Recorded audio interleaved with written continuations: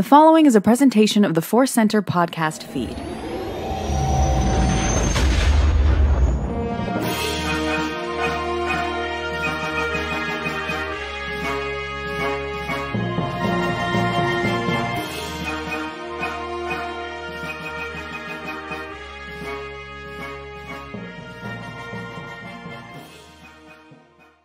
Evening, everybody, from the center of the galaxy. This is the Force Center podcast feed live on YouTube. Here we are. You see our faces. Cameras are rolling. I'm Ken Napzok. And I'm Joseph Scrimshaw, and I am very happy to be here on the internet, in the Jedi archives, in a Jedi robe, sometimes disappearing into the Jedi archives and becoming a Force spirit. Just my hand is a Force spirit. The rest of me is real, Ken. I think this makes you maybe Luke on Crate and me Kylo. Is that what's going on? I wish Kylo had a hat like yours. Yeah, no, I got the beanie, and of course, got my Brian Ward pod racing shirt. Shout out to the great Brian Ward, who's got more shirts on sale. Get them before they are pulled down. We got people checking on in here.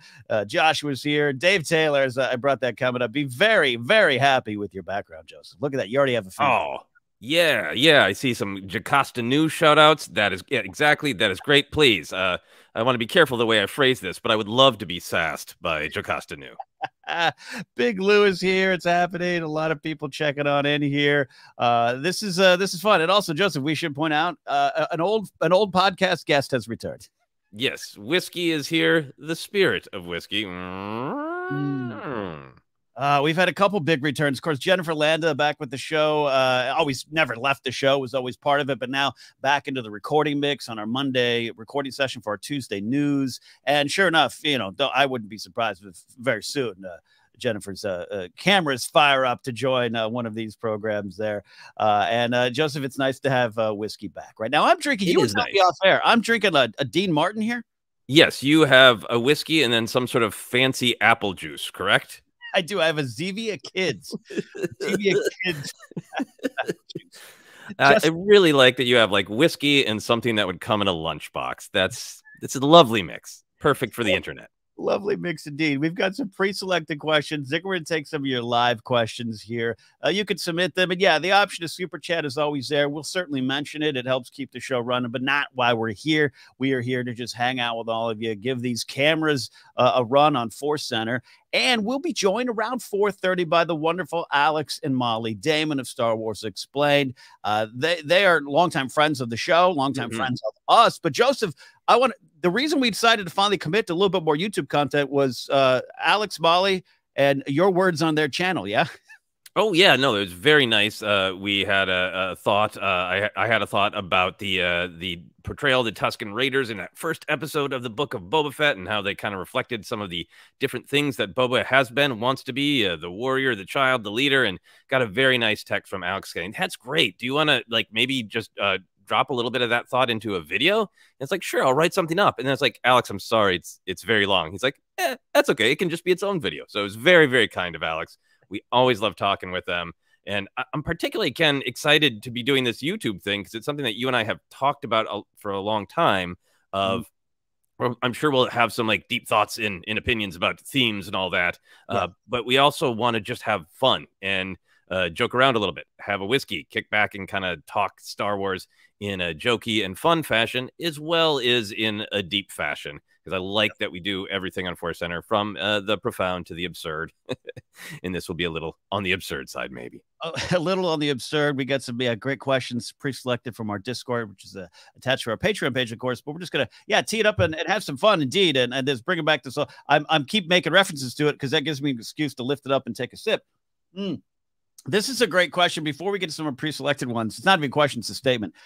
Pinky says, "I never knew what you looked like until today." I find that refreshing, because you and I are both, in other things and on other things. And I guess I just assumed that people might know our faces, but I'm actually, Pinky, glad that you don't know what we look like. That is phrased so poetically. I almost feel like Pinky is saying they saw our souls today. Like, finally, I know what you really look like on the inside. Yeah, absolutely. Nathan Thomas likes seeing our faces as well. Well, we have, let's get to some questions, Joseph. If you're ready to get to some questions here. Yeah. This first one comes from our friend Tim Van Newland. He is a Discord whiz, by the way. He admins my Napzok Files Saturday Night Napzok Discord. He's a whiz at this. He says, what are you most looking forward to at Star Wars Celebration? Brand new announcements, new trailers, hunting for a specific action figure, a certain food in Anaheim, or something else. The possibilities are endless. This is a great way to kick off the show. Joseph, what are you excited for as Force Center and Joseph? Ooh, there's like the announcement side of it. So I was thinking about that a lot, about what kind of things could be announced. You know, I'd be happy to have some clarity on the next movie if that's the right time to either announce or to, you know, get people hyped with a panel. I think there's a good chance of an animated series being announced. That stuff's all great. I'm very excited for it. The truth in my heart, Ken, as you know, is my happy place is being on the floor of Star Wars Celebration looking for action figures. And if it's like it was set up in the past with a beer, that's just like, that's the kind of fantasy I had as a young man that I didn't think that would ever be a thing that I could do outside of my own apartment, is walk around with a beer and look at action figures. Right.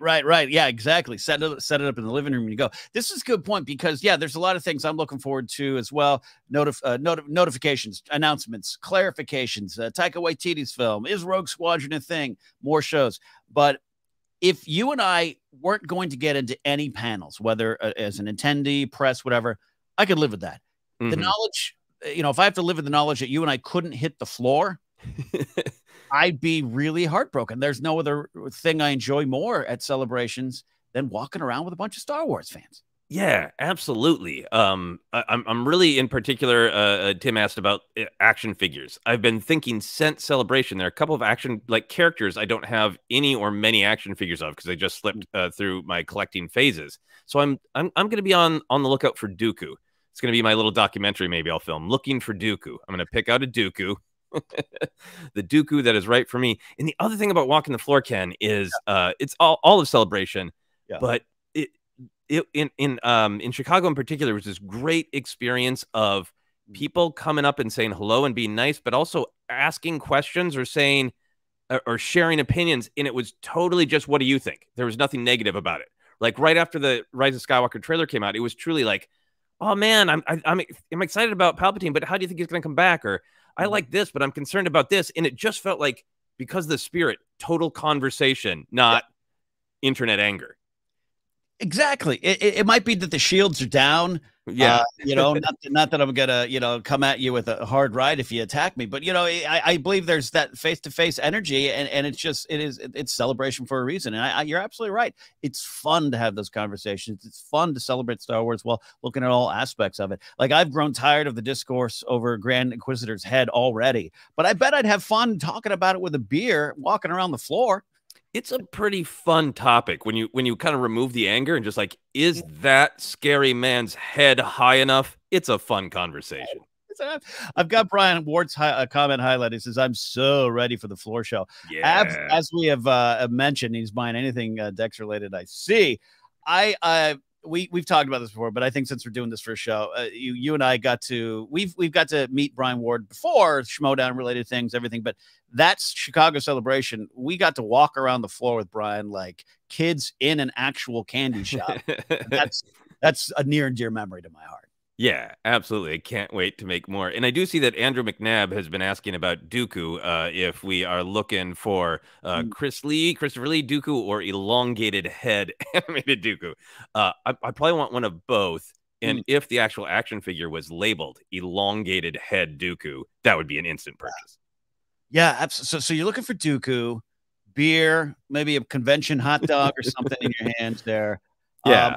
Yeah, as far as figures, because I've kind of run out of room, and I know you and I have talked often about run out of room. By the way, side note, a friend of mine texted me today, goes, in November, whenever the Kickstarter, the crowdfund for the Razor Crest happened, right? So a couple months, he goes, I did it out of course, why wouldn't? And then it arrived this week, and it's actually stressing out my marriage. And he sent me a picture, and the box is on an office chair in front of his office in his apartment with his wife, and on a note it just says, "This is your fault." And I think that's kind of the spirit of Celebration Toys too.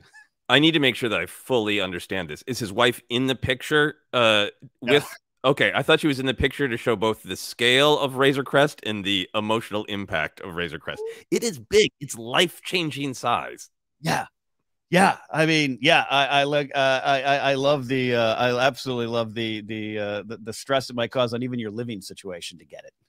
Yeah. It has to. It forces you to readjust your life and your space. So Yeah.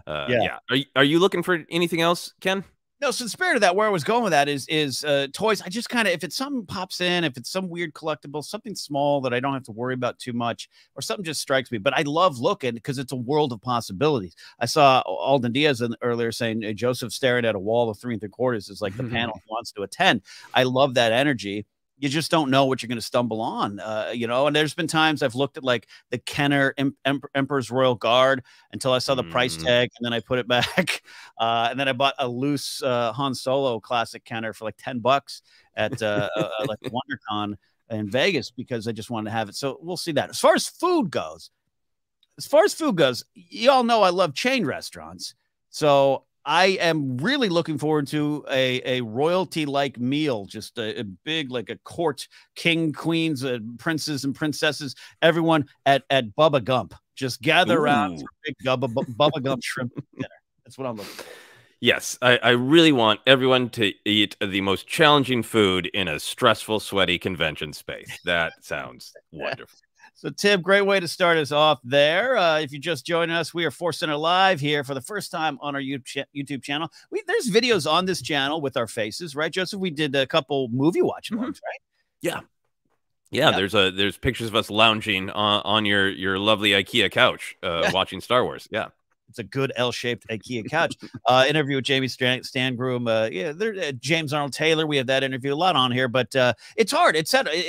We've always been pretty honest. People have asked to see our faces. It's an extra step of life that sometimes it's hard to commit to, right? It's like the Jedi way. Yeah, absolutely. And I think that's why we kind of wanted to do something like this that's a little bit different in vibe too, because if there were an action figure of Ken and he had a Comtech chip, one of your 3 main phrases would be, I'm a radio guy.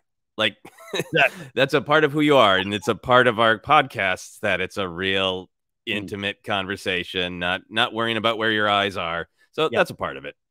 Yeah, absolutely. I'm trying to stare into my lens. Find your lens, kid. All right. Second question. We got a second question coming in here. We've got, for a lot of us old farts, that I guess is us here. There were things in the prequels that we struggled with at the time, even if we overall still enjoyed the films. What is something you struggled with at first, but now put right up there with your favorite things in Star Wars? Douglas Dubois, as we often mess up by saying, is the one sending this question. Joseph, we are prequelists here. That is an old term around these parts. We love celebrating these movies. We love sharing our journeys. Where do you go with this question? What changed for you? Yeah, I think maybe one of the biggest things that I was like, I'm not sure about this when I was a young man is, I'm going to say the battle droids. When I was going into Phantom Menace, as we've talked about a lot, grew up with the original trilogy. Then I'm watching the VHS of the original trilogy, and Empire Strikes Back is the best because it's gritty, it's dark. Luke is in pain, just like me when I broke up with a girl. A little bit easier on me than Luke, but so I'm going into Phantom Menace with the who are going to be the new stormtroopers? They're going to look really cool, and I thought the battle droids looked cool, but the bad guys aren't supposed to be funny. They're supposed to be super scary. So I kind of resisted them in that way. And even though I felt that way, I still thought they were kind of funny when, they're trying to stop Qui-Gon and give us your ID and all that. But watching them on the Clone Wars animated series has just made me a big fan of the actual hell of the battle droids. They were darker than I realized because I love this story now that they're mass produced. They aren't particularly mean.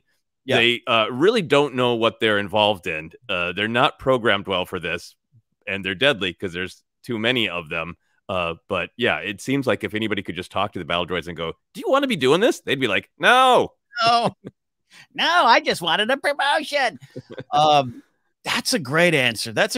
I went to in my mind, it went to a couple scenes at first. You know, we celebrate Dexter Jetster here. We love Dexter. The Dexter's Diner thing has been something I always kind of enjoyed, but it was cheeky. Now I think it's legitimately one of my favorite sequences in Star Wars. A place to go there. But I'll answer General Grievous himself. I spent even an early Force Center episode when we were still, you know, here celebrate the prequels, and my journey was drastically changing and rapidly changing. I just always would say I was a little disappointed by Grievous, the hack in the coffin. I got a lot of the story. I get it. I get Mace choked him in some of the story. I get it, but I just wanted more. Wanted a badass villain, and he ran away, and he kept losing, and he wasn't as powerful. And the more I explained it, the more I realized I was just explaining the point.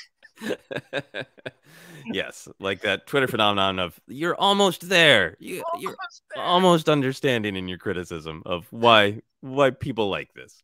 And again, without a doubt, you got to give the Clone Wars animated series, the second one and the first one, I guess you could say, the Tartakovsky ones, just giving a bigger picture, a more complete picture of Grievous, but also what Grievous meant and the lesson for Anakin in front of him, all those things we've talked about here on the channel before. Now I chew up Grievous content. I want Grievous figures. I lack a lot of Grievous figures. Maybe that's what I'll look for at Anaheim Celebration. Just one of those big Grievous figures with the lightsabers all out. Oh yeah, I want to pick up the very special limited edition one that is the moment of his death, where his organ sac is ruptured and the flames are shooting out of his eyes. You know, for kids.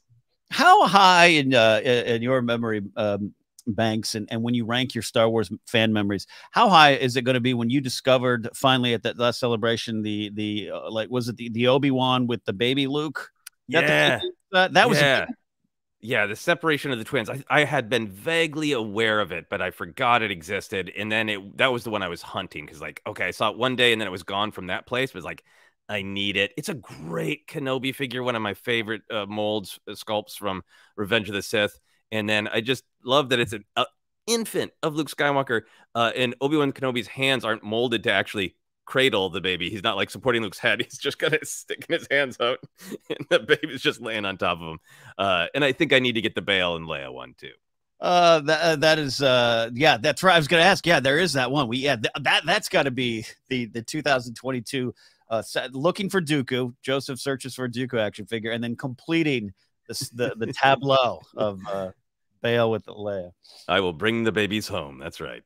Dylan checking on in here. I can't stay watch, but you guys are the best. We appreciate that. We appreciate you guys being open to this and just hanging out with us here. Dylan. Yeah, we absolutely love it. Yeah, cheers indeed. I love, Force Ghost whiskey is what you're drinking there when you take a sip, Joseph. This is a live question coming on in here, and we'll get to some pre-selected ones here. And again, for those wondering, our guests, Alex and Mollie Damon, Star Wars Explained, joining us about 4:30 our time, 7:30 their time. I love this question here. It's more of a demand from our wonderful listener, Andrew McCabe, a true Force Center friend, says, Meeber Gascon discuss. Joseph, this is a big week upcoming for Force Center. We are getting to the Meeber Gascon arc in the Clone Wars report. Yeah, we are to the Droid Squad arc. I don't think I've watched it since my first watch through of the Clone Wars. I'm so excited to rewatch it. I've watched bits and pieces of it. And I think I'm going to be very open to Meeber Gascon, because it's just my relationship with the silly side of Star Wars has just blossomed, because I can really enjoy it if I enjoy it, and also if it's not a silly moment that's particular for me, I'm just also so okay that is a part of Star Wars, and even if it doesn't land for me, it's going to land for somebody else. And if we lose the silly of Star Wars, then we risk going down into this road that's too grim, too cool, too badass all the time. And I love those elements of Star Wars, but look, you need a little Vader hallway, a little Meeber Gascon.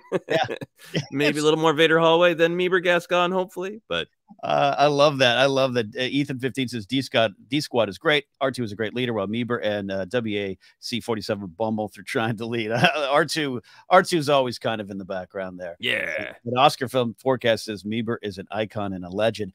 For me, I got to tell you, this week's going to be really interesting. I have been afraid to go back.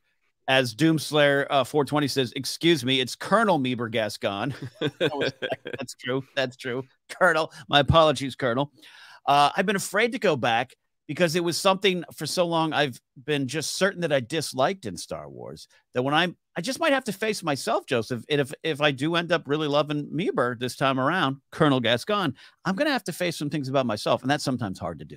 Yeah, I think Meeber is a mirror in which we must face ourselves. I'm seeing some great comments about Meeber. The other thing about some of the Clone Wars humor is just like Star Wars pulls from all different genres of 20th century entertainment, there's a real interest in pulling from like early film comedy. And it sounds like Meeber maybe is going to fit those archetypes pretty well. I love that. Going back to our overall prequel question here, Big Lou's workshop with a great super chat. Thank you, Big Lou, for supporting the channel and the show here. I struggle with the fact that I was supposed to hate them in the prequels, and I just didn't agree with pop culture. I loved them from the beginning, and I'm 45, so Lou's right there with us. It reminds me of some of the comments of my friend, a friend of the show, Adam Witt from the Movie Guys. We had him on here, and he's just talking about, I was there kind of from the beginning too. And Joseph, you have your issues. You've documented your issues, but I think you were there way before me. And from a distance, I would look at fans like you. Again, you can like what you like. You can not like what you don't like in Star Wars. That's totally fine. I was always kind of like, why can't I get it? I want to get it. So Big Lou, hats off to you. Yeah, I really agree with Big Lou. I think for me, I had all the sort of criticisms and I made the jokes, but I still loved the movies and I was still excited for them and buying all the toys. And I always remember a conversation with a good friend of mine where he's like, why?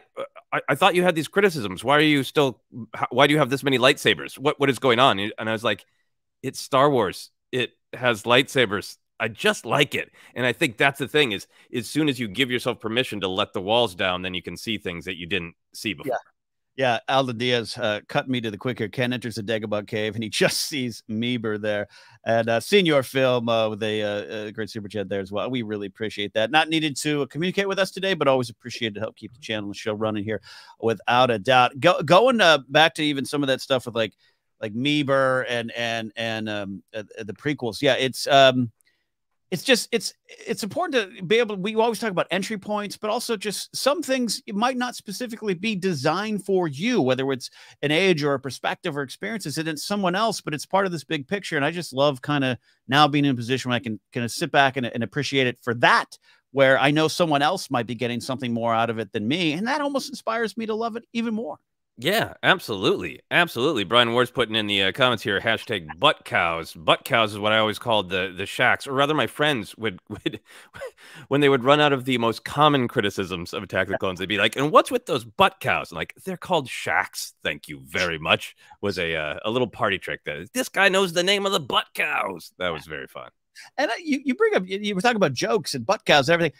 I still love making little jokes out of love to Star Wars. And I always admit sometimes the last couple of years, because of this discourse, social media, whatever you want to throw out there, I just felt like I lost my own ability to have a little fun with Star Wars. That's something I've been trying to reconnect with a little bit more. Yeah, absolutely. Absolutely. Got some more questions on the way in the pre-selected category here. But Hulk Black Widow says, let's talk Kenobi.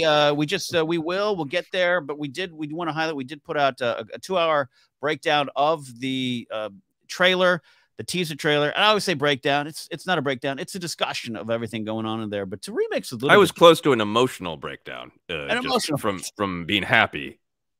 After a couple days, and by the way, on Tuesday's news show, Jennifer Land is going to be there, and we're going to get all of her insight and takes and her reaction to it. A couple days after, Joseph, I want to check in with you, the bigger of the Kenobi fans around these parts here, though I love Kenobi as well. I want to check in with you. How you doing with Kenobi a couple days later?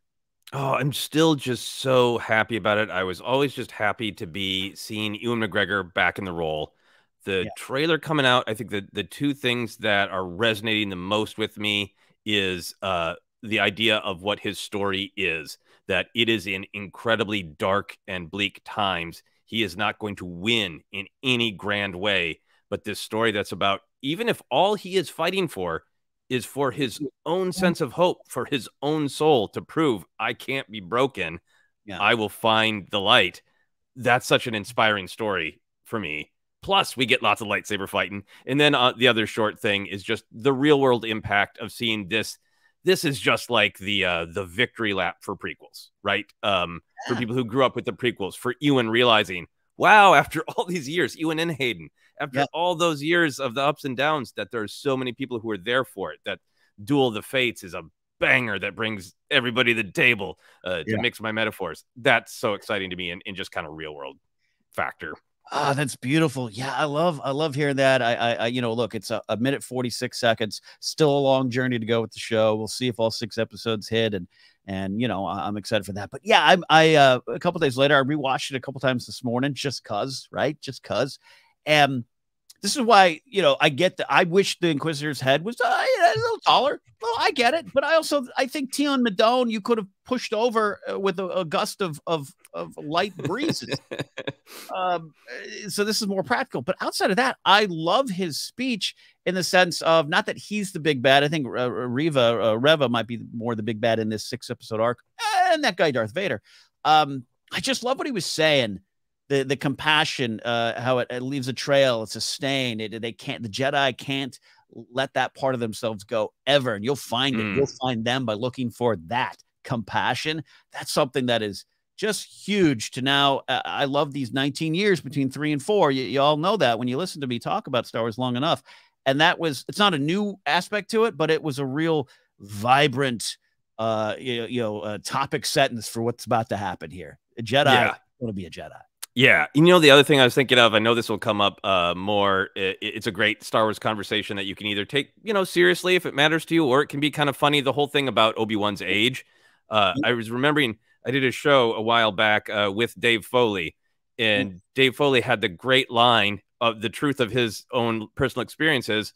Well, until I was 40 years old, I looked like I was 12. And the second I turned 40, I looked like I was 72 years old.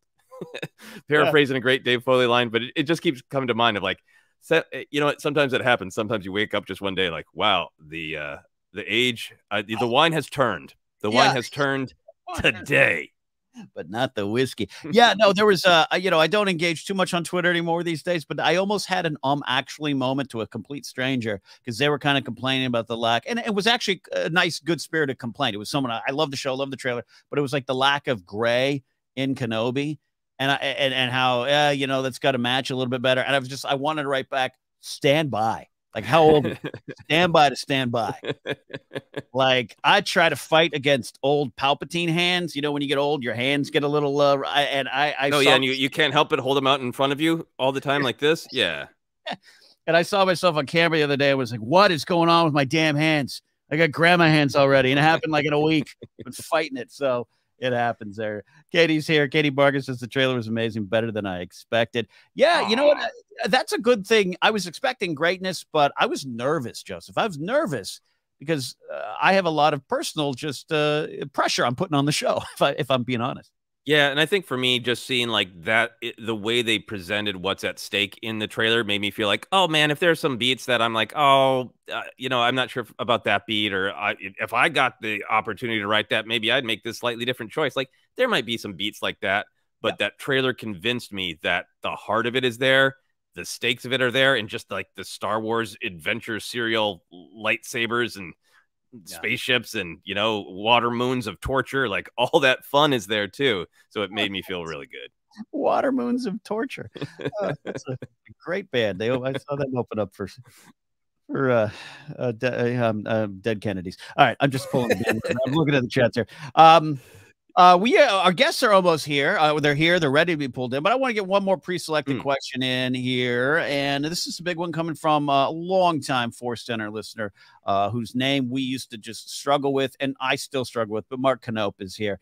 Check it in. Says, Eclipse takes place in the High Republic, but it remains to be seen if the game will ever get out of the development phase, and probably for the best considering who's making it. And we at Force Center here, we really understand, respect, and support the Blackout Star Wars Eclipse hashtag, and hopefully some things can improve over there. That's a light understatement from me, Ken. Mark goes on, but what kind of game would you like to see taking place in the High Republic? Do you want to play as characters we already know, or new characters? Love this question. We love Mark's support and have for over the years. Joseph, I really wanted to particularly pick your brains some more on Jedi, video game, High Republic era. What are you looking for?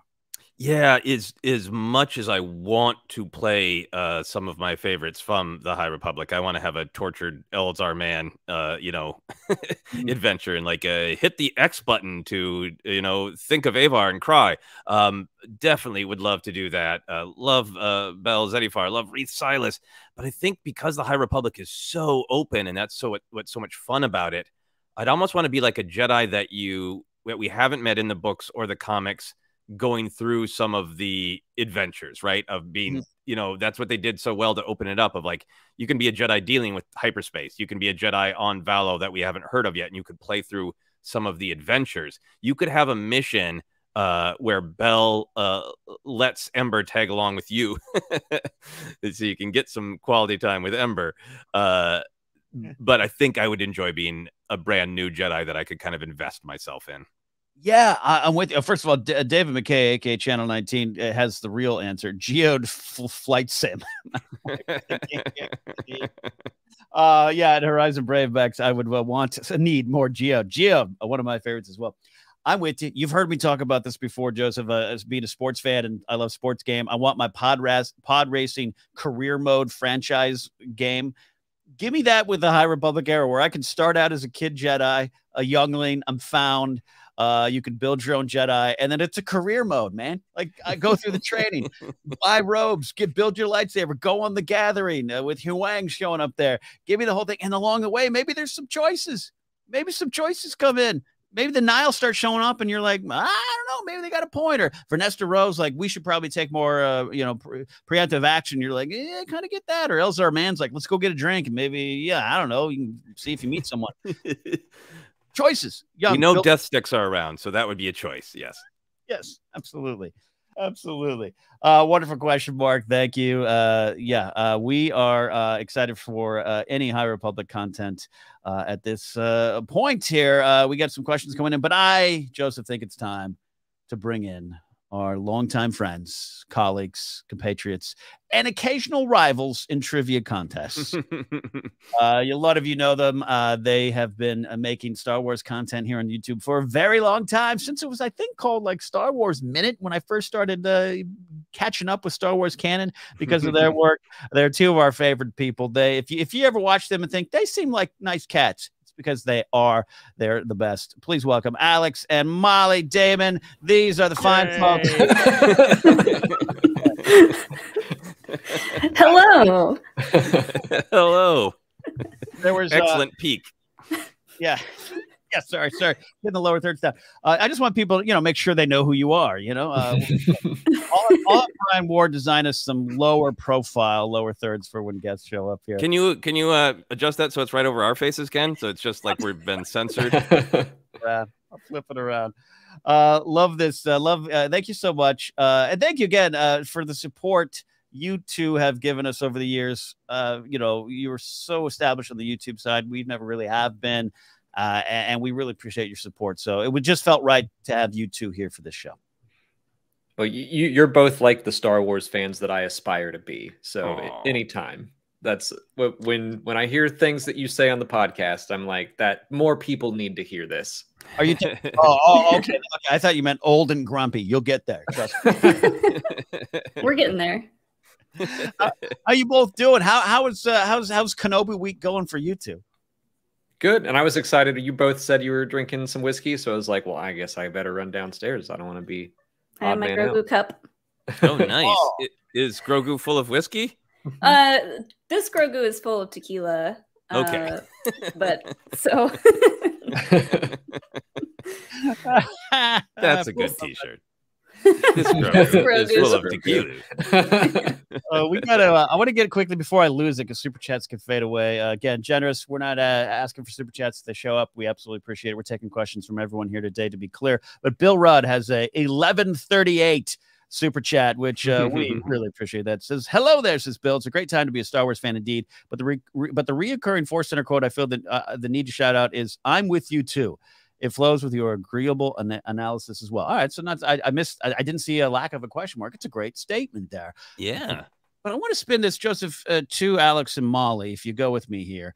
You two working on the YouTube side, which can be, podcasts can be kind of protected. If we don't want to engage, we want to pull back. We just do our shows. We put them out there. You guys are out there sometimes on just the front lines of what's going on. How do you both find your positive heart, which is not a blind positivity to Star Wars or the franchise or even the companies behind it, but discussing it, breaking it down? How do you all manage that these days? If I look at, think it's.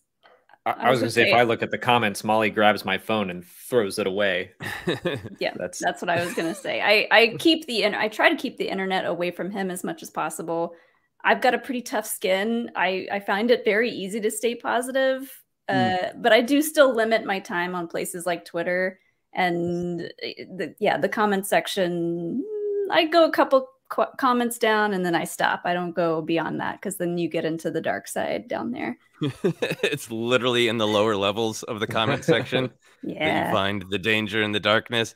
When something does slip through to either of you that really does get under your skin, how do you cope with that? Do you have any particular techniques, either from like real life, or do you have any sort of Star Wars moments or lessons that you go to when you realize like the anger's boiling and it's getting close to coming out?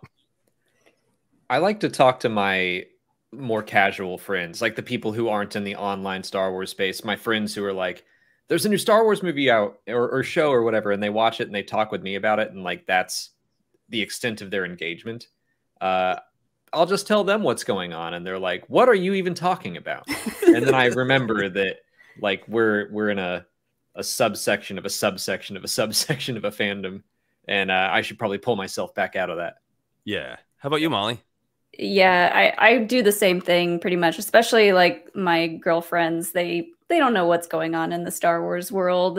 You know, they know that new shows are coming out, but I'll tell them about, oh, here's the fresh drama on Star Wars Twitter today. And they're like, literally, what is any of that? What is a Grand Inquisitor? I don't know what that is.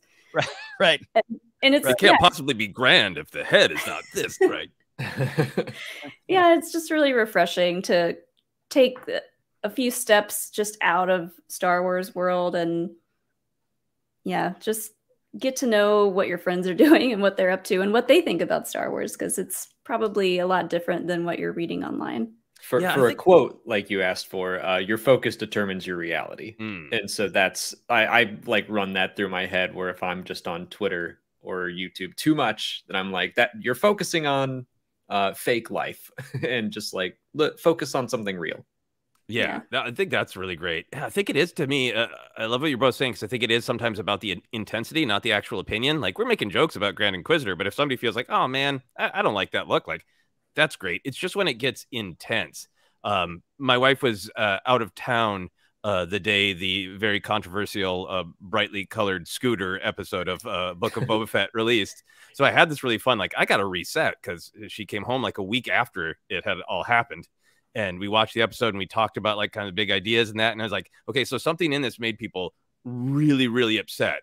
Can you guess what? And she's like, no.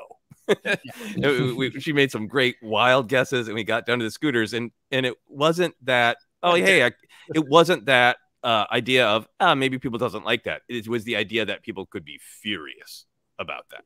That was the weird thing. Right. I think that's it. It is refreshing. And look, it's not that, and not that there aren't important things discussed on Star Wars Twitter or things and big issues we need to discuss. That's always something that I agree with. But yeah, it is refreshing to talk to those friends who are just like, wait a minute, people didn't like Solo, which does not mean that you have to like Solo. It just means like, oh, I watched it on a Tuesday at home and I loved it. And I think it's good to just reconnect with that energy sometimes. Yeah. And I've had a couple conversations lately too in person where somebody's like, oh yeah, no, I really hated that. I'm like, okay, cool. I liked it. Like, anyway, what should we get for lunch? And there's that reminder of like, it could just be that. It could just be that. I liked it. You didn't. Great. Yeah. It doesn't have to be a thread of like, here's why I liked it and here's why you shouldn't like it. And yeah. That's one of my favorite, like, just out in the world stories. I think it was actually when I was flying out to do our triple threat schmodown, that the timeline seems about right. And we were at the airport and I was handing my bag to the person who was going to check it. And he saw that I was wearing a Star Wars shirt. He was like, oh, Star Wars fan. I was like, yeah. And he's holding like my life for the next 3 days in his hands. And he's like, "What'd you think of The Last Jedi?" And I was just like, he probably didn't mean it as anything. He was probably just curious.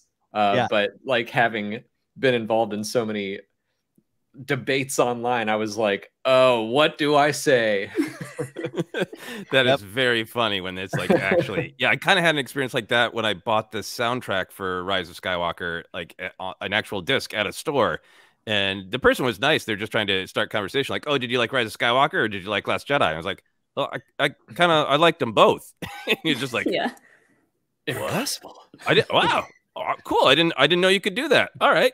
I voted for the Bull Moose Party. I went third option. Yeah, I wear those little the Han and Leia little enamel pins from our friends over at Black Series Rebels still in my jacket, and that is gets a lot of attention as it should. But it's like there's that moment of like, oh, Star Wars on. You're like, here it comes, here it comes. Did you like the new ones? Like, oh yeah, I did. Oh, I did too. Or and then you kind of deal from there, I guess. Yeah. Yeah. We got a question coming in here from Madison. Madison Badger says, what chance might C-3PO, 3PO, and R2, the greatest movie character of all time, appear with Bail Organa in Obi-Wan? Thank you for the super chat, Madison. We really appreciate that. Molly, going to start with you here. Vegas odds, the droids that we love showing up in this series. I honestly hadn't thought about that until just now, but I hadn't either. They have been in a lot, almost everything. So I wouldn't be surprised, especially R2. You know, you just put him in and he beeps. 3PO. 3PO, you got to get Anthony Daniels in. And I'm sure Anthony Daniels is excited to come back to Star Wars in any form or fashion that he possibly can. So I don't know. The tone for Obi-Wan doesn't strike me as like, oh yeah, they're gonna have some droids in there, specifically these two droids. Yeah. I don't know if the tone fits with them, but I love that you sound like a crusty old film director, and R2's your star. Like, I don't care. Just point the camera at him and he'll beep. I don't care. Oh my gosh, love That's that. great. Joseph, I'm going to slide over to you here with this one here. R2 and Kenobi meeting, but Kenobi being like, sorry. Yeah, I wouldn't be shocked, but I would, if I had to put money down, I'd say probably not. I think certainly not a Kenobi interaction. Maybe a fun. We're seeing Bail and R2's right there. 3PO, brings him a report, kind of thing. I wouldn't be shocked by that, but it does feel like there's already so much going on in Kenobi. I'd be almost more interested in them popping up in Andor, because I love it whenever 3PO's around horrible darkness and either brings in some wacky, inappropriate comedy, or like the great moment in Revenge of the Sith where it's just like, oh, for once I'm understanding the tone. Okay, I'm just so sorry. I love that. That's great stuff there. Alex, these droids that you haven't thought of apparently till now. How dare you? R2 is the greatest of all time. Yeah, I mean, I was fully on board and expecting, Bail Organa is probably going to be in this. But yeah, if he's in it, then sure, R2 and C-3PO probably are just around the corner. Yeah. So now I'm like, 60% chance. I think they probably have a fairly good chance. Yeah. The danger, I would think, is if it becomes too jokey of a cameo, like Joseph mentioned, and I'm joking about the Kenobi moment. I don't know if I'd want that, but yeah, it's like, is there a use for them? Is it just a nostalgia pop? I don't mind the Rogue One appearance, but it is what it is, right? You'd expect to see him, but you don't need to spend much time with them. But as long as it doesn't get in the way, I'm never going to turn down R2 or 3PO. I think I agree with Joseph. I'd rather see them in Andor, which again I hadn't considered, but again, Bail is probably going to be in that with Mon Mothma, and send 3PO on a mission with Andor. That sounds like a blast. Yeah, I mean, let's get Ramus Antilles some quality time, right? Because they can be around Bail, but they're right there with old Ramus, right? Yeah, and Cassian is, because he's so focused on the things he needs to be focused about. We talked about it on a recent Force Center episode, Joseph. Like, I sometimes would just want to see Cassian not smile like, hey, smile, but like, hey, get a moment of joy. I don't think he'd suffer 3PO lightly. Doesn't seem like he'd get along with 3PO, which would be funny. Maybe he tries to reprogram 3PO, and Cassian's just got a problem with reprogramming droids. That would make his team up with K2SO kind of even funnier down the line. Oh yeah. I mean, K2 and 3PO together would be a lot of fun too. Ooh, Anthony Daniels and Alan Tudyk together would be kind of an interesting Netflix roadshow series. Nick Field, hey Nick, has a question coming in. So speaking of prequel actors return for the Kenobi series, do we think we'll see Natalie Portman in a vision, dream, or a flashback? The great question. We'll try to answer that directly, but also just want to get your thoughts here. Alex, Mollie, and Joseph and I will weigh in of just Natalie Portman, Padme, the character, but Natalie Portman, the performer, and her relationship to Star Wars. We're celebrating Hayden. I would love to see if she wanted to be involved in any way. I'd love to see her involved in some way. My ultimate redemption hope is that Jake Lloyd could get to a point in his life where he'd want to come back, and I think we'd embrace him. That's a longer road, I think, but we saw Ahmed 2 years ago at Star Wars Celebration get a big hero's welcome. I think she's been, she even the Saturday Night Live videos, those that she's talked about the legacy of Padme. I just would love to see her involved in some way around the Star Wars part. So that's my monologue. I'll kick it to you, Mom. Yeah, I mean, I thought about this the other day. If we do end up getting flashbacks of Anakin and Kenobi during the Clone Wars, it would be awesome to see Anakin have like a nice quiet moment with Padme. I don't know, like you said, I don't know that she would want to come back to reprise the role, but even if we just saw her kind of in the background, another actress, maybe similar hair, similar look, a little bit out of focus maybe, and like Anakin walks over towards her, I think that would be a really powerful scene. I like that idea. I like a lot about that. Yeah, especially we might be spending some time with what's going on inside Vader. I don't know. Alex? Yeah, I'm fully expecting there to be flashbacks in this series, and I want them, but I'm also wary of them doing too much. And I think it makes a lot of sense to have a flashback to a battle or a quiet moment between Obi-Wan and Anakin. I think that's going to be the major relationship, the big emotional drama that we're dealing with in this series. So I would love to see Natalie Portman return to play Padme somehow. I'm not sure if I want it to be in this. I don't want them to be like, I don't want this to be the Book of Boba Fett with a flashback every episode. That's fair. I think that's totally fair. And I kind of, I'm with you on some of that, even though I'm really intrigued about the character coming back and looking forward to Queen's Hope like nobody's business. Joseph, what do you have there? Yeah, I think for sure flashback, at least of existing footage. I think it's too huge of a moment that her last words to Obi-Wan being there's still good in him. I think that's a thing that Obi-Wan is going to have to face. They may or may not address it, but I'm really still hoping for support of the Obi-Wan once thought as you did. I really want for Kenobi to make an effort to get to Anakin and have an interaction that is kind of justice for Kenobi, where we see why Kenobi truly believes he is gone. I can't get through to him.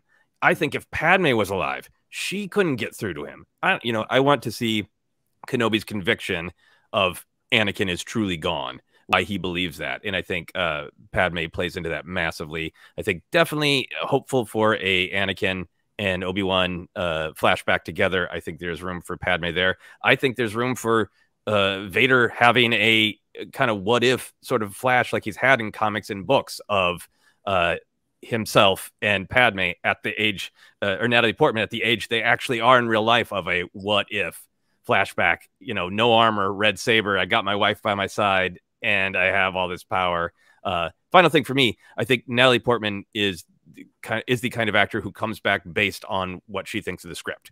Yeah. She tapped out of Thor and she's back. Right. And I think if she believed in the part, she'd be back. She's was like, oh, I get a hammer now? Yes, I'm in. Yeah, she did come back for Endgame, but that might have been like part of her Thor 4 contract.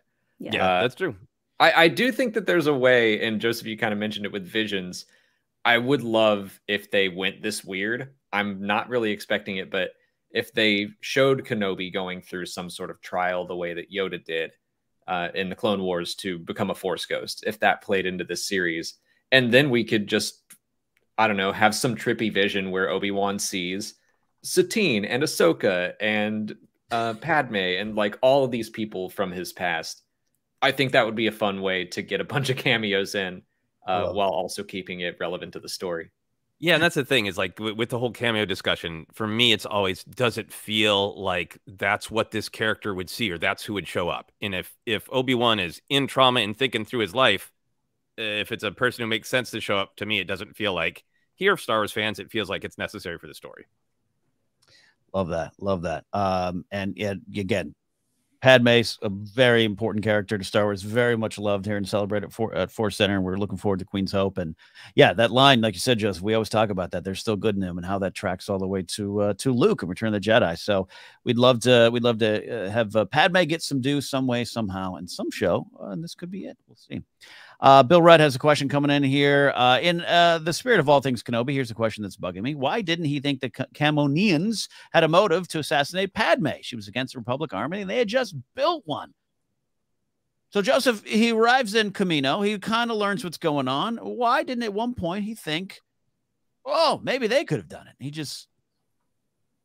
Yeah, I think for him, it's maybe, this is a little bit of headcanon, but maybe it's a little bit of detective work as well as a Force intuition, right? There's nothing about the Kaminoans that are acting like there's a problem. He's the one who's confused and has a problem. They're the ones like, you ordered the army. It's almost ready to go.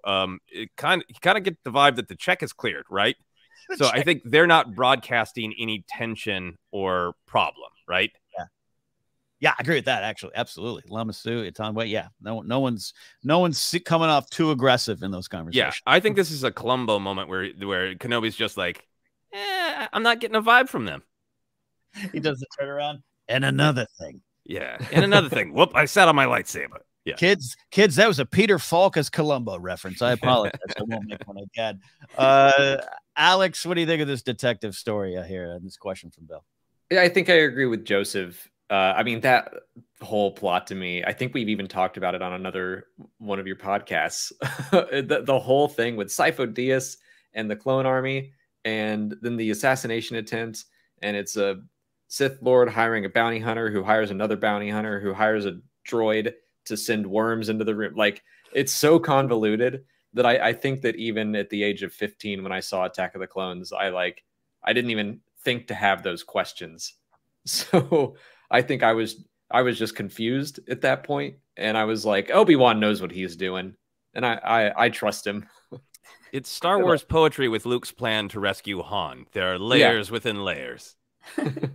Yeah, I like the idea that Obi-Wan himself is just so confused when he gets there about, like, who ordered this army? Oh, that's why I'm here. It's for me. Yeah, that he's like, I don't smell anything funny going on here, but I have a lot of questions. Yeah, and I think he's reporting specifically about, I don't know what the Kaminoans' motivation is, and I think Yoda and Mace call him out on it, right? Like, no, don't make assumptions. Don't make assumptions. Great question, Bill. We got about 15 minutes left in the show, so we'll get to some of these here. Kenosis has this question. Big questions. Can you try and get into the mind of Kenobi on Tatooine? Nothing to do on the desert. What would he be thinking about? Feeling, regretting? Why does he stay and not go live his life? Oh, that's a big one right there, Kenosis. If Kenobi just goes, enough of this mission. I'm getting a drink. I'm heading on out of here. Molly, what could he possibly be regretting on Tatooine? I mean, we saw in that article that it sounds like he's going to be a very broken man at this point. And I think we had talked about this on a Q&A of ours at one point. Someone asked if Satine was going to be in this. It would be interesting if we saw just some flashbacks from him and his memories, and just the idea of him thinking like, oh, what could have been with Satine or any other part of his life, what could have been, but he's just so broken that, he's just shut himself off from the world. And yeah, he could be thinking of a lot of things of what he would have been able to do, but at this point can't. Yeah, absolutely. And for me, one of those things is one last meal at Dexter's Diner. Come on. Alex, what do you got? I recently read the Kenobi Legends novel just to prep myself, and there was a really good line. I'm not going to remember it verbatim, but just him talking about vaguely to someone else who doesn't know the full story, but just that he feels immense guilt for his failure with someone, and that failure led to so much pain for so many people across the galaxy. And I don't think that I had fully understood that, like, oh God, yeah, he feels responsible for like everything below Palpatine. Like that's a lot. So seeing that image of him sitting in that cave, just like, to me, that screamed like, well, this is what I deserve, is nothing. A pillow and a blanket on a rock. And I'm just going to sit here with my binoculars. I'm going to watch that kid and make sure he's safe. So I would really love it if this story is about him confronting that failure and forgiving himself a little bit and being like, you know what? I'm not going to go just live my life, but I deserve more. Like I didn't ruin everything. It wasn't all me. Anakin made his choices too. So I'm going to get myself a home and actually a little bit of comfort. I deserve more than what I'm giving myself. I hope he at least has like at least maybe he has a Sudoku book under there somewhere. Go ahead. Oh, no, you go for it, Ken. I was just gonna say quick dumb things, but no, Alex, you're so right, because we even kind of talked about it on FORCECENTER this week. Maybe he's like, I don't know, I need to go to the store and fill this hut up with something. And I love your kind of self-loathing angle that he just might feel this is what I need to do. I'm a Jedi in isolation with this mission. I deserve this cave. And maybe at some point there's some self-forgiveness and self-healing. I think that's going to be kind of one of those core themes. So I like that. And I also like the picture you're painting that there's someone in Chalmun's Cantina that one night Kenobi got really drunk and just told the entire story to. They don't believe him. They're like, this guy said Darth Vader guy in the hole of it, he did something with, like, I like that. I like that. Self-care, Kenobi. Get yourself a hut. Get yourself a hut. You deserve it. Yeah. I mean, I think it's so important that in Revenge of the Sith, he does say, I failed you, to Anakin. I think he feels responsible. He believed in Anakin, and he whatever choices Anakin made, Obi-Wan wasn't there to be the father figure that he needed to guide him away from that. I know some people aren't sure about Revenge of the Sith and think Kenobi is a jerk for not just finishing Anakin, but I think that's this great torture point of, I didn't do either. I didn't save Anakin, and I didn't finish Vader like I claimed I would, like I claimed I could. I will do what I must. And then he kind of didn't, right? I think in his heart of heart, right?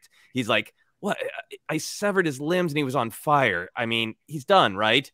But he's got to believe on a part of him too, of like, but I couldn't bring myself to do it definitively in one slice, and there's no Vader. I didn't do that, and I didn't save Anakin.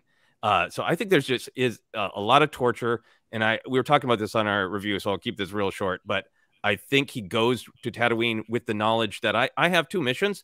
Look over Luke. He could be the new Hope.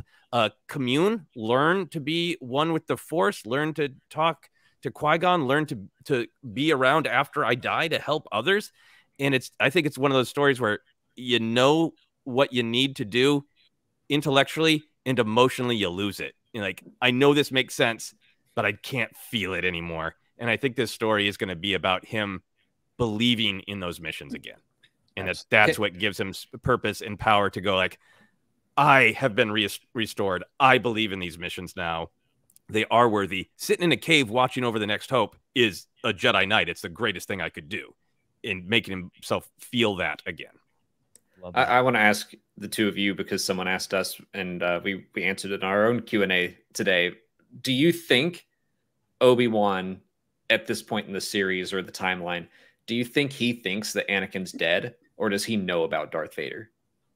Is he going to find out that he didn't finish the job, basically, in this series? Yeah, I mean, I have no idea. Obviously, he knows. Everybody points out the hologram where Anakin is called Vader. So if he hears the word Vader, he can. Yeah, it's like that's the horrible nickname that my apprentice took when he went evil. I can see them going either way. Personally, I kind of like the idea that he's aware that like that much evil and somebody was that close to, if he's spending any time meditating, that he would feel that rot in the Force and recognize it in a way like that's my brother, but a horrible version of my brother. I think he'd feel it. Yeah, I think he'd feel it. I wouldn't mind seeing if it happens within the confines of these 6 episodes of seeing that turmoil, seeing the confusion, the anger, the rage, the doubt, the even more guilt. Oh my God, I have even more things to be worried about on Ewan's face as an actor. But there's something about, especially that line, which we do believe is kind of edited of the we lost, stay hidden, that whole sequence there. But like, if he's had to live with that too, at some point he does know, and he's still trying to, we meet him in a cave, and along with all the other deeper things going on, the shame, the guilt, is just like, I want to just go make something right. I want to go finish the job, and I can't, but I know he's out there, but I can't go do it. Like, that would add an extra layer of angst that I'd love to see Kenobi have. I would like to see him have like a slow motion vision of himself leaping through the window of Padme's apartment. Like, where's that Obi-Wan Kenobi gone? The one who would claim that that's not a part of our mandate, but still just jump through the window when the chance presented it. I can't jump through windows anymore. We are definitely going into overtime here. We had said we'd kind of be wrapping up at 5, but I do want to get to some of these questions here. Chew Broccoli just has a hot take, but Padme and Anakin's love theme may be the best song in Star Wars. And no one here would disagree, right? It was That's great. a good one. Yeah, absolutely. The real Red 5. I like how not only Bail Organa uses acts of compassion to find Jedi, but the Inquisitors do as well.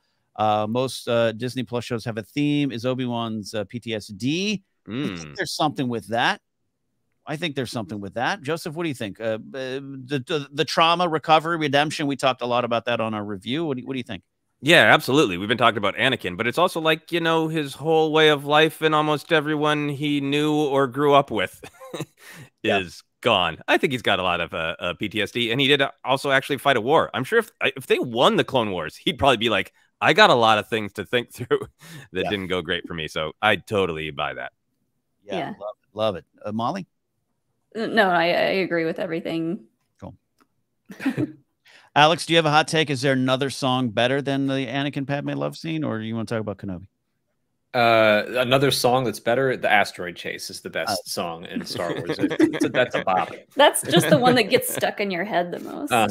I can't help but sing it. I'm like, we turn it up, max volume. Let's go. Yeah. Okay. What are some of the themes, or maybe one big theme jumping out of you after that minute and 46 seconds we all were treated to on Wednesday morning? I guess the one that I was hoping it would be was, kind of the self-care. Get yourself a hut. Like, you deserve to be a little happier than you're letting yourself be. You can do your mission, but you don't have to be miserable. Yeah, maybe it's like you can contact Yoda in the Force just to chat. Yeah, it doesn't have to be about business. Chew Broccoli comes back. Also, think that Obi-Wan will best Vader in their fight once he finds out he's Anakin, is true his turn. Still being the student of the master. This fight, without going too much details, we know there's going to be some kind of confrontation. We know kind of how things end up 9 years later in A New Hope on the Death Star. Any thoughts, Molly, on what you might want at this point? Want is a dangerous word as a Star Wars fan, but what you might want out of these confrontations? Yeah, I don't know. This is a tough one because, this is a big event that everybody's really looking forward to, and everyone probably has pictured it differently. I guess I picture it as them eventually, towards the end of the season, having this fight, but maybe Vader ends up in some form or fashion trapped, and Obi-Wan gets a chance to talk to him, like, not face to face, but to try to talk to some sense into him. And Vader is like incapacitated in some way. Like, I don't know that one is going to best the other one exactly. Right. But I just want them to have like a good heart-to-heart, or as best of a heart-to-heart that Vader can have at this point with Obi-Wan. But yeah, that's going to be interesting. That's great. Love that. Yeah, I love a good one-on-one conversation before the blades come out too. Alex, any hopes at this point? Molly went all deep and thematic, and I was over here like, I wonder what their fighting style is going to be like now, because like we had them, Obi-Wan and Anakin, that the Battle of the Heroes is so fast and frantic, and then of course the episode 4 fight is like the one that everyone's always trying to retcon into a reason for why it's slow, and it's like, that's just movie making. But I am curious to see how Vader fights now. Is he going to be like Anakin? Is he going to be just like lots of heavy, powerful swings? That's where my mind went. Maybe Obi-Wan's Mollie, like, I know all your tricks. Yeah, Mollie, thanks for making us sound a lot deeper. You take those two things and squish them together. I would love a moment where after one of the fights or something where Kenobi's just like, my hips hurt. This is not like the old days. I got to slow my fighting style down. Like, look, a lot of Foley of cracks. I think like there's like just slightly under the hum and clash of lightsabers. There's just all the pops and cracks from Kenobi's back added in there. Yeah. I think this might be my Kenobi bias, but I think in the two major lightsaber battles we've seen, Kenobi's won. He beat him physically because he knew Anakin better on Mustafar, and I think he won on the Death Star. I think Vader didn't even understand what the fight was about. So I like the idea that Kenobi and Vader could at least. Vader might be physically more powerful than him at this point, but I like the idea that Kenobi can at least kind of fight him to a standstill because of how well he knows him. Thing I'm really interested in. I love what Mollie is saying about maybe even they get separated. It would be interesting to see if it could be set up right in the sort of plot mechanics ways. But if it becomes a point where Kenobi can choose, I can keep chasing after Vader and be all about stopping him. I'm not going to turn him back. I can keep chasing him, or I can look to the future and I can go guard the hell out of the future.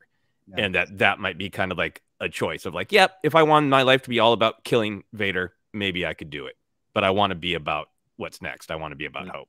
Yeah, especially if you're bringing in just by using Duel of the Fates, and we know, what that Qui-Gon fight represents to the larger story in Star Wars. If you're looking for a theme in that kind of fight, I love that idea of Anakin maybe Obi-Wan having to give up some sort of perceived victory for what is now the bigger stakes. That's a big important theme that could emerge in a fight. Or man, Vader's always like, hey, the last time we met, you were the master, I was a learner, I get it, not anymore. And maybe Kenobi's like toying with him, like, you're still a kid. Vader's just being dramatic. Yeah. always dramatic. Ray, I want like one of the last things that Obi-Wan says to Vader in this series to just be some kind of really amazing foreshadowing for Luke, coming back and bringing this whole thing full circle. Yeah. Ray Kenobi, are we getting a Millennium Falcon flying in a cameo or a Han and Chewie in the background of the Cantina cameo? I mean, it's not unrealistic. Right? Or I always forget the Solo timeline is the one timeline I'm going to need to watch an Alex Damon video on again soon. I'm trying to think of it right now myself. Yeah. Quick thoughts here, Joseph. Cameo, yay, nay? No. I think probably no on the Falcon and Han. I think they are aware in Kenobi the risk of too many things that are just kind of for fun in the background. I think they're not going to be too many. I'll be dead wrong. I don't think there's going to be the Ponda Baba or Dr. Evazan. I think, especially with that article that came out where they're like, we really, really went back and forth about Vader. I think that there's not going to be something as huge as just like Han Solo in the background. Yeah. I love that idea. Alex? You saying Ponda Baba cracked me up. Since we're throwing out just like wild, I don't think Han and Chewie will appear or the Falcon. I do think that it's possible. I think the timeline could potentially match up. They might be with Jabba at that point.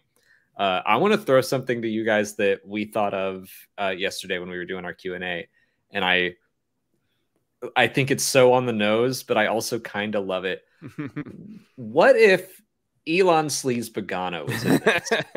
What if at some point Obi-Wan runs into this guy and he's like, it's you. Like, you saved my life. The man who changed my years ago.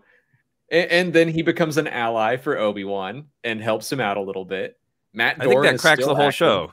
That's what truly turns Obi-Wan of like, remember when I used to make a difference? I was like, I said that and I was like, that's really dumb. But I also kind of want it. Yeah, I wouldn't turn it down. I mean, we all want Dexter to show up. A lot of people in chat saying Dexter's opened up an establishment on Dayu. Look, for my money, it could play like in Ocean's 11 when Carl Reiner is, undercover trying to get into the vault, and a guy from his past is like, Saul, hey, it's me, and like Kenobi's like, it's Ben. My name's Ben. I don't know who this guy's talking about. You were the Jedi that saved you told me the death sticks. Like, I don't know who he is. The cameo I really want, because he's kind of a big one who's never had the cameo of recent in live action. I want Bosk just leaning on the bar at Chalmers, and Kenobi walks by, and there's a double take of like, "Hey, isn't that hey, what?" Like, yeah, I love that idea. Oh man, we eventually have to wrap this show up, but don't worry, we got more on the way. Jack Cole says Vader doesn't know Ahsoka's still alive, knows Father the Apprentice. Correct. So there's no chance she's showing up. Right. No chance in terms of Vader's storyline, but we got those green birds. It may or may not be a pack of converies. I don't know. Alex and I were even texting the other day. The idea of Ahsoka in some way, shape, or form. I know there's some comments about Kathleen Kennedy saying, there's some Mandoverse stuff, and then there's that timeline and this. It's not out of the realm of possibility, right, Joseph? No, I mean, I think it's possible. I think for me, there's really like whether there's room for it in a 6-episode structure. And obviously, the Kenobi started off as a film, and they've got a lot more room. But I think this has always been structured as a story about Kenobi that I think is going to have, even though it's not a movie, I think it's going to have much more of a movie act like structure, like some of the MCU shows, where first 2 episodes are first act, then second act, then third act kind of structure. Whereas Mandalorian and Book of Boba Fett are so much more episodic, and there's room to have it be, this is the one where Mando meets so-and-so.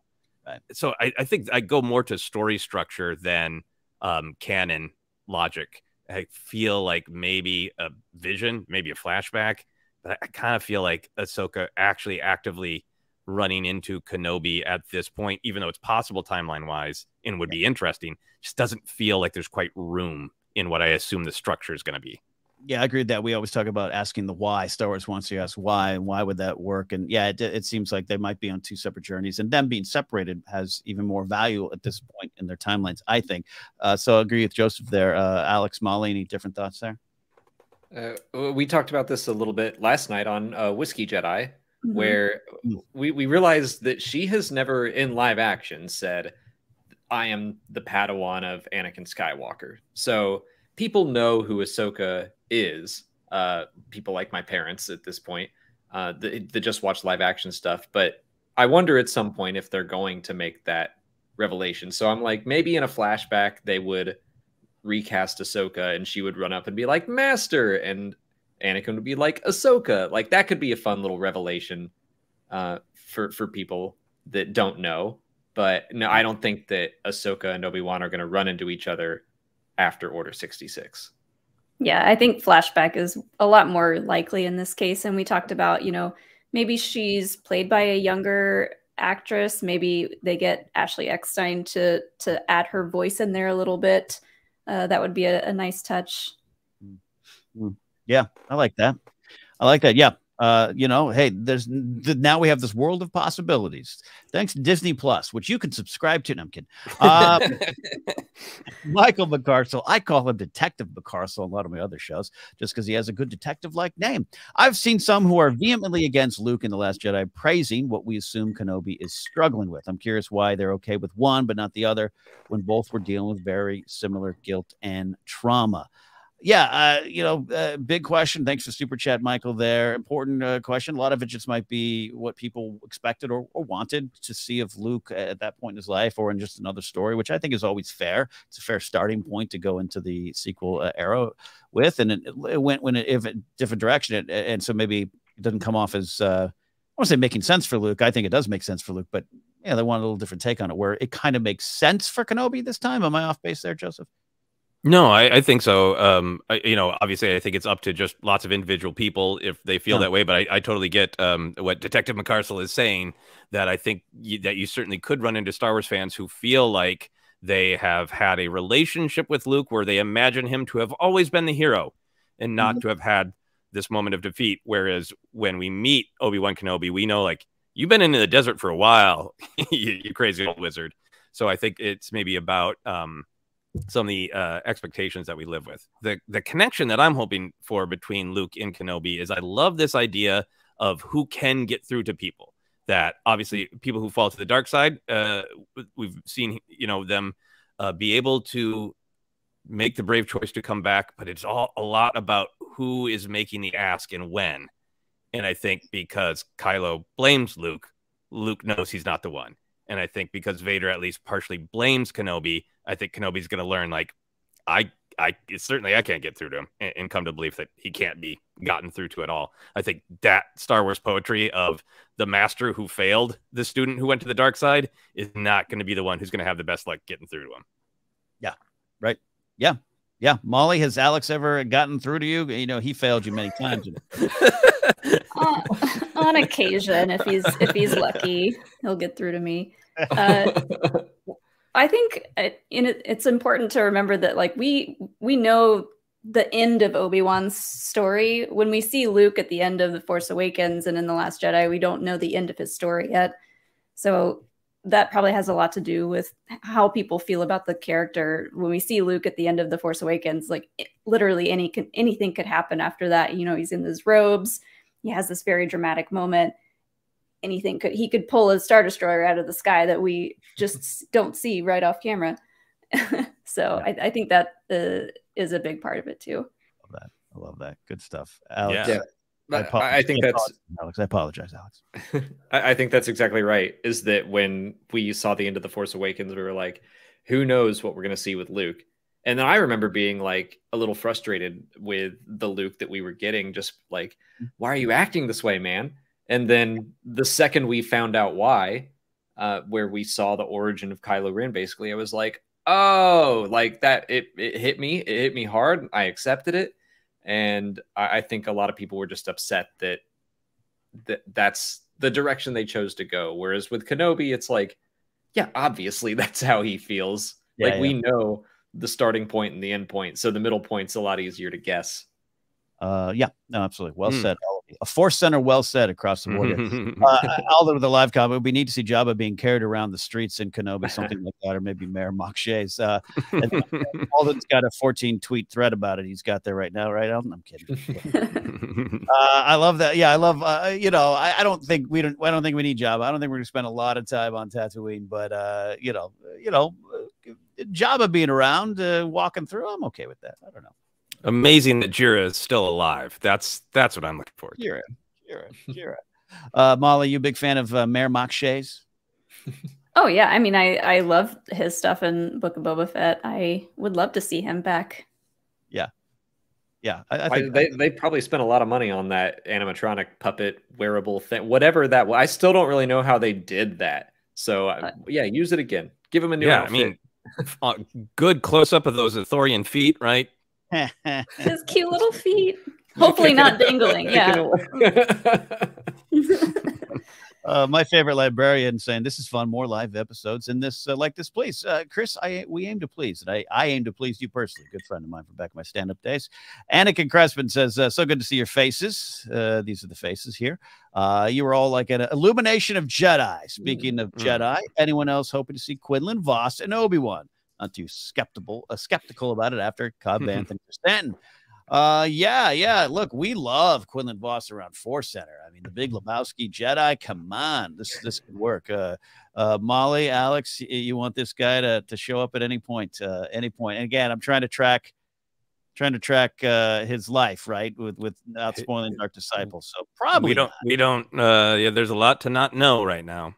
Yeah. I don't know if I want to see a Jedi that we already know. It's possible that we could see other Jedi, especially with that shot of like the Jedi symbol etched into the wood somewhere. That could be like, hey, there are Jedi this way, or if you're a Jedi, it's safe here. I just don't know that he's the right one to show up here. I agree with that. Yeah, I think I'd as much as I would love to see him, I would rather give Quinlan Vos some elbow room and have him be featured larger, either in his own show, which I would absolutely love, or comic or book. Show first. I am starting to wonder with the setup of the trailer if another Jedi happened to be on Tatooine and couldn't help themselves and did an act of compassion, and Kenobi's like, great, thanks, other Jedi. I don't want that to be Quinlan Vos though, because I do. This is dark, but I want to see some Jedi go. You know, Kenobi can't, and I think it's such a great stake of escalation for him of like the few remaining Jedi, and he has to see, you know, one of them fall. Yeah, no, there's especially with Reva described as ruthless, ambitious, all those kind of things, and to put her over even more strongly in the beginning of her taking out some kind of other Jedi. It could work. Chances of it on Tatooine, I don't know, probably slim. But yeah, I really kind of understand and agree with what you're saying there, Joseph. What do you think about Quinlan? I cut you off, Alex. I apologize. Oh, no, it's okay. Quinlan does have that connection with Obi-Wan where they were friends, but I totally agree with you that I want him to have space. Yeah. He is big enough, I think, to get his own novel or comic or something. That he's been teased in the comics several times. So I'm kind of hoping for a Quinlan comic. But I also agree that I kind of think in my trailer breakdown, I speculated that Obi-Wan does something a little bit too big to attract the Inquisitors. But we do see the Inquisitors going after someone else. And we see, like mock shays, we see little legs dangling into the frame where I'm like, maybe another Jedi just accidentally did something to draw the Inquisitors here. And yeah, like official mock shays. And now Obi-Wan is like, well, crap, I got to get out of here and lead them away from Luke. I do think that's a huge possibility. Yeah, absolutely love that there. And we even just released our When Star Wars Gets Edgy conversation today on Force Center on the podcast feed, and dangling feet's pretty edgy. Shout out to Roden with this very generous. Wow. For you and Jennifer, truly make this fandom such a better place, and thank you for that. Hope you and everyone watching have a great weekend. Look, we really appreciate the words. I don't think any four of us and Jennifer included the five that we don't set out to do that. We just are who we are, Star Wars fans, and we're so happy that some of you are along for the ride. Yeah. Thank you very much for the kind words. Gregory, why Wing and Obi-Wan? Why? Why, Ken? Still a little tinked. Yeah, tink. That's what I say when we go potty. Teed off at you. I don't know about it. Yes, Obi-Wan steals a Y-wing and gets off of Dayu with a Y-wing. I would love, Ken. You're such a diehard Y-wing guy, and I love that in the video games they're the ones like, it's gonna take forever for this to get shot down because it's so tough and also so bleeping slow. Would you like a scene where Obi-Wan is desperately trying to escape and the Y-wing is just going comically slow, like the starfield is barely changing, and Obi-Wan's like, I hate flying, I hate this garbage ship. As someone who what? Yes. I would love it if someone in canon called the Y-wing a garbage ship. Give him a reason to hate flying even more. My Eopie goes faster than this. As someone who once had to respond to a raging fire in a golf cart, and actually at one point my feet were outside pushing it faster, I do want to see the scene, and it still gets the job done. Thomas Harper and I are going to corner you in an alley at Star Wars Celebration, Alex. Finally settle this for all there. Ethan Truman is the question here. I'm excited to see Luke's life with Owen and Beru. I totally see Owen and Beru as the Ben and May Parker to Luke's life. Luke's Peter, excuse me. He learned goodness from them. We've been talking about justice for Uncle Owen a bit over here. We think just highlighting Bonnie P.S.'s Aunt Beru is a great thing too as well. We're not expecting a ton of time with them, I don't think, but I like this idea. Alex, what do you think about seeing a little bit more of Luke actually being raised by them? I don't want a ton of Luke in this show, but I do want a ton of Uncle Owen if we can get it. I don't think he's going to be the focus, or Beru. I'm glad they're both back, but that still of Owen staring down the third sister, I was like, yep, this got me the most hyped. And I think it's such a good chance to explore Owen more because he comes off so gruff in A New Hope. And then when you read the comics and anything else outside of the films, you just see that everything he's doing is because he loves Luke and wants to protect him. And so I want them to communicate that. And Beru also has some really cool stuff. And you mentioned Queen Soap, and Beru is in it, and she's got some cool stuff in it. Oh, wow. Like there's some good stuff to Beru. So I'd really, really like to see them explore that. Oh, that's great. Look at that. All right, Molly, what do you think about that? Any other drop morsels of excitement you can drop on us here with the Queen's Hope? Oh, I haven't read it yet. I finished it last night. He just finished it. But yeah, everything Alex said about Uncle Owen, getting more from him. Deborah Chow said, thank goodness George had Joel Edgerton cast as him. So I think we're gonna get some really good stuff with him. I real quick, I was like, I didn't just break NDA, did it? No, I'm good. And I hope we hear more from Aunt Beru about, what is it, the cheese that she wanted to make, or is it cheese or bread? I think it was cheese. Cheese. Yeah. No, we talked about it a lot on our breakdown. I love that, knowing that Owen has, looked into the eyes of the dark side that he's trying to keep Luke safe from. That's a little justice for grumpy old Owen. But I really, to the questions point, I would really love to see a little bit of Beru, and I think you could do it with just a short amount of time. I think that's kind of there to be inferred if you want to. It's headcanon for me that she raised Luke with such kindness. Luke has such a good heart. I think that's why he breaks so bad when he fails Kylo, because he is such a good guy and he can't stand that he slipped for a minute and failed. And I think a lot of what's so great about him is how he is such a kind, sincere guy and wants to do right. And I would love to see even just tender shots from far away of them together to make you feel that. I really think Beru is one of the unsung heroes of the galaxy because of the love she gave Luke. Yeah, I love that, and she just that mother energy that Beru has, which we've talked about, and is sometimes lacking in Star Wars, and getting a chance to explore it a little bit more, continuing a little bit of the legacy of Shmi, right? The goodness that I believe Shmi put into Anakin's heart, and Beru put in there as well. I would love a deleted scene from The Last Jedi where Mark Hamill's like, I let Beru down. I let her down, man. Just really worked up about that. I wouldn't mind that. Is Mark Hamill on Cameo? You can ask for that on Cameo. Maybe, let's text Nathan. Let's see if Nathan can get it for next time. Brian says, thanks for the awesome Friday evening. Brian, thank you. BC Tiller, we appreciate your support. The CGH, I love this one. Greetings to all strange humans in the galaxy. Definitely that there as well. Tom Strand checking in here. I listen to all y'all's content whenever I'm stressed. Thanks so much for all you do. I'd like to give a shout out to my awesome girlfriend, Nam, who has been so great and showing me a love of Star Wars. That's wonderful. Joseph and I talk often about our partners, Sarah for Joseph, Grace for me. You two are out and about as this power couple of Star Wars. My words. You're not saying about yourself. Take me back to the beginning when you guys were starting to date. What was the first Star Wars conversation you ever had together? I think it had to have been about Star Wars Trivial Pursuit. I remember playing a game against someone who's still a very close friend of ours, Jeremy.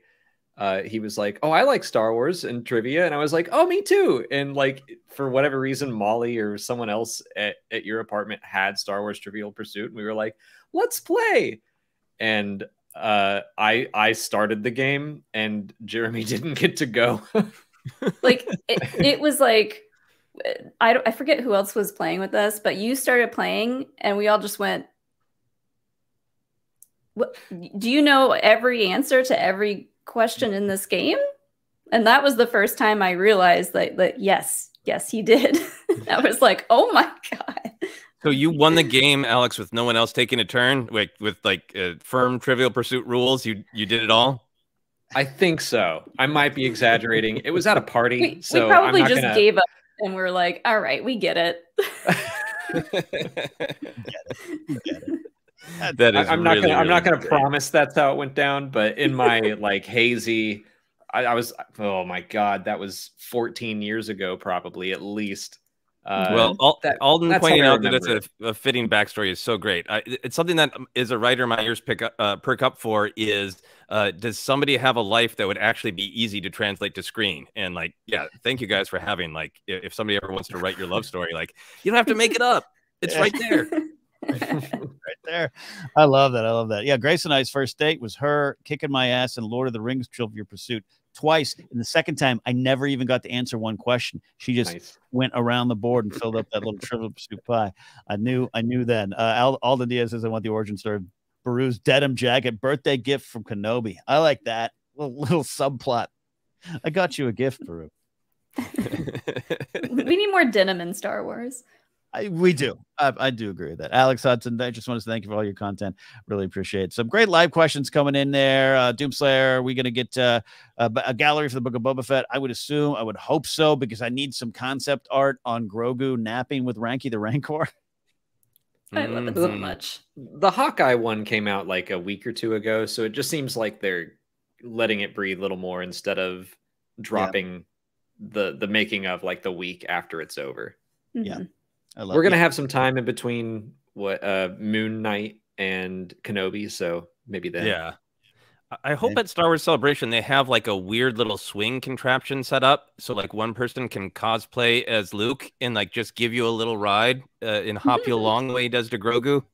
It's one of my favorite parts of the whole show. A little hop while we're talking. Yeah, like keep up. I'm not going to slow down for you. Right. Well, we have come to the end of the program. This has been, 30 minutes of bonus time. You know, Alex Mollie, you do a live stream. We're so blessed to have people even remotely interested in what we have to say. And so when people want to come hang out with us and support the show, it means a lot to us. So we definitely want to do a little overtime to catch you all. Thank you so much. First of all, Joseph, we got to say thank you to Alex and Mollie for coming on the show here. Absolutely. Thank you both. It's always so great to chat with you about Star Wars and to just hang out with you as people. And we're looking forward for doing both at Star Wars Celebration. Yeah, James Farley with this one. Still on a little unbelievable that we're getting a show headlined by Ewan and Hayden with the Inquisitors, no less. Is always incredible to see different eras of Star Wars woven together. I absolutely agree with that one there. As I always say and have said for a few years now, it's a great time to be a Star Wars fan. We are, as we always do here on our shows, generally our news shows, we like to close out the show with highlighting charities of choice, things to maybe plug into if you like to in the world at large. A lot going on here. I'll throw a couple out here, Joseph, if you want as well. And then Alex and Mollie, if you have anything on your mind, feel free to do it here. We love highlighting this. My grandmother, born and raised in Kiev, what's going on in Ukraine is very close to my heart right now. A place you can donate to help is globalgiving.org, the Ukraine Crisis Relief Fund. A good place to help humanitarian efforts there. We also want to highlight the Amidala Initiative for Equality Texas. Great group of fans, podcasters, creators, just people with compassion in their hearts wanting to raise funds and awareness for Equality Texas and the Equality Texas Foundation. That's something we stand behind here as well. Joseph, am I missing anything from you here today? No, just a quick shout out, as I often do on the podcast, for an organization called Vote Forward.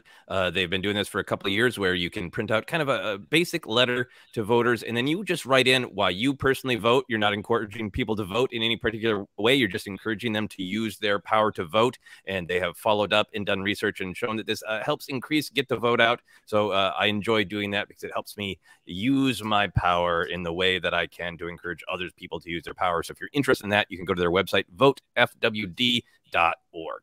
Absolutely. Alex, Mollie, anything on your minds? I was going to also bring up the Amidala Initiative because we were a part of that group of Star Wars creators talking about that too. They are on Twitter at Amidala Helps. And if you go check out their Twitter, you can see all the other creators that are involved and like the raffles and the live streams and all that stuff that they are doing over there. Doing great work, right? Star Wars teaches compassion and empathy, Alex, not just destroying Y-Wings. Fine, Ken, fine. There you go. This has been a lot of fun. In fact, we even have some pre-selected questions I didn't get to, which means, Joseph, I think we're going to have to do this again. We'll even tell Jennifer, fire up that camera. We're going to have some fun here. Yeah, we will absolutely do this again. This has been such a great blast. It's been really, really fun. We get to hear from listeners in Discord and on social media, but it's been really fun. Yeah, as we're going and talking to hear people's, feelings about Luke and Obi-Wan and Beru. It's been really great to feel that interaction live and in the moment. So thank you all for watching, listening, commenting, all that great stuff. Absolutely. So that is it. So for all the Y-Wings in the galaxy and Beru and that dessert dinner she's making for all of us in a denim jacket, we'll see you next time here on Force Center Live.